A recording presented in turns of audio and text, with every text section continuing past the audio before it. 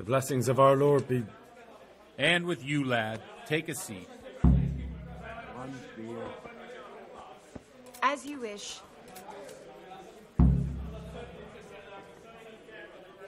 I'm sorry I can't tell you everything. But maybe we can work something out. But first I'd like to hear something about you, my son.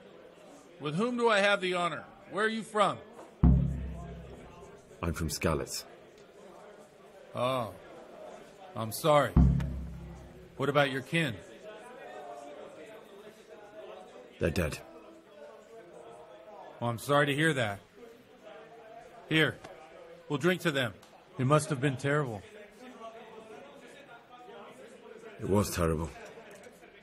It seemed so pointless. We had no warning. They just appeared and began the slaughter. God knows why. They killed anyone who didn't make it to the shelter of the castle. My parents, my girl, even the Deutsch who was on Sigismund's side. I didn't make it to the castle. I wanted to try and help my parents, but there was nothing I could do. Then I fled to Talmberg with the Cumans on my heels. They almost killed me. They slaughtered people in the surrounding villages. There was a pile of bodies in front of a church in Rovna. Folk who tried to take refuge there, but they... My poor child. May God grant them eternal rest. And how did you come to get this assignment? I'd have expected Sir Hanish to send that old grouch, Bernard.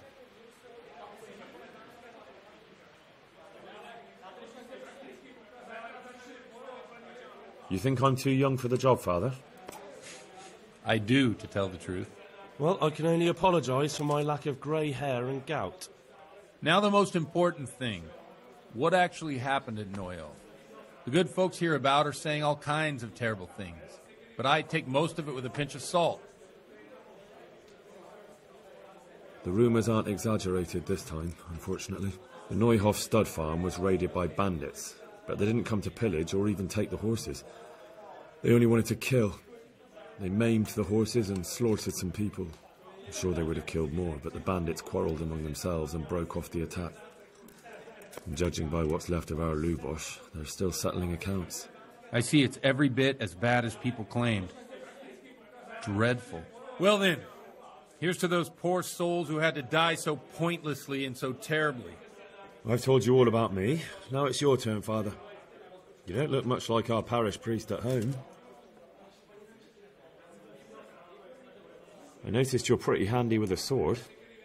I wouldn't expect that of a man of the cloth. You know what they say. The Lord moves in mysterious ways. But this is a bit more mysterious than others. Let's just say I haven't always been a priest. Fate led me to places where affairs were settled by force. These days, of course, it's just a bit of exercise to keep me in shape. Well, we've had an agreeable chat, but now let's get down to business. So, about this confessional seal. Do you really want more innocent people to die? Henry, that's not how it works. There are matters in which you can't make exceptions because if you do it once, you'll forever be tempted to do it again.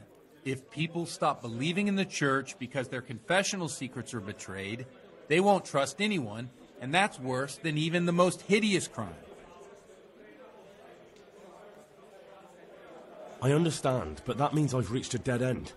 Those cutthroats will strike again, and I can't stop them. Chin up, lad. I might have a solution. What? If I tell you what Lubosh told me, I'd be betraying the confessional secret. But first thing tomorrow, I'll try something I think might help you. Word of honor? On my soul. I always wondered about the things a priest tells his congregation. Where on earth do you get the ideas for your sermons? Well, Ujits isn't Prague. It's not enough to instruct people. They have to be entertained, too. If I only read from the Bible, I'd soon be preaching to an empty church. Our priest wasn't exactly a bard. So what do you preach to your flock about? It has to be something topical. Condemning vices. And, of course, describing them in detail. The tongue-lashing about the two popes goes down well these days. And stories from real life, with a nice moral to them, are popular as well. Especially if they're about fornication and similar scandalous vices. Can you give me an example? Well, recently a priest by the name of Jan Hus started preaching in Prague, in the Czech language, and the people liked it. I hear he always has a full house. A journeyman who heard him told me what Hus is preaching, and I like the sound of it. I'm thinking about putting it in my own repertoire. What's so amazing about it? The preaching of Master Jan Hus about Mother Church.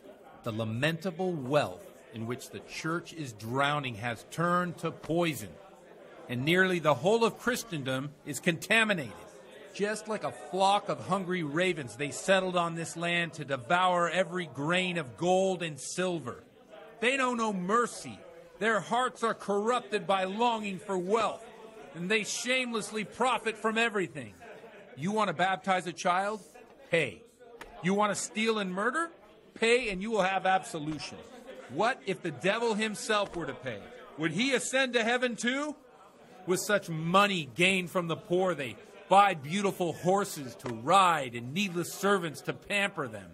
They gamble at dice and dress their whores in expensive furs, while Jesus Christ walked barefoot and had no place to lay his head. Look to your consciences, you robbers of the poor, for you are seen by God and his people too. Amen. Well, this Jan Hus character is quite a rebel. Oh, the congregation will love it. I don't doubt it. Let's drink to that. Funny. That last bit reminds me of someone. What do you mean? My situation's completely different. Huth preaches against the prelates and the clerics who are robbing the poor. Look at me. I don't have a pot to piss in. I'm no better off than the folk I preach to. I'm one with them in poverty and suffering and everything that troubles them. I drink with them and curse those stuffed habits in Sassau Monastery.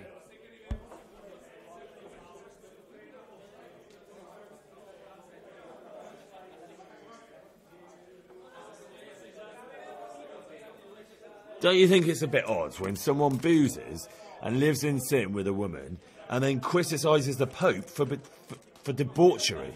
No, I don't. What do you think of this Jan Hus? He's certainly a wise man. A little overzealous for my taste. If he got out of Prague and came here for a look, I'm sure he'd stop condemning drinking and lying with women. Where can I find out more about his teachings? You like it? I copied down some of his sermons. If you're interested, you can read them at my presbytery. What do the common folk think of it? They like it.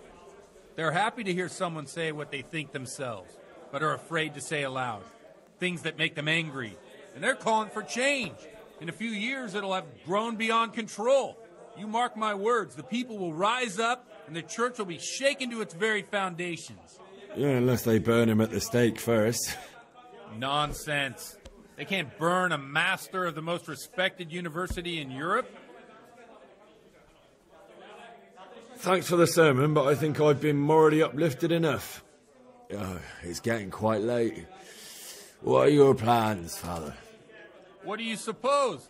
We have a drink, of course. Ah, that sounds like a good plan. I knew you wouldn't let me down.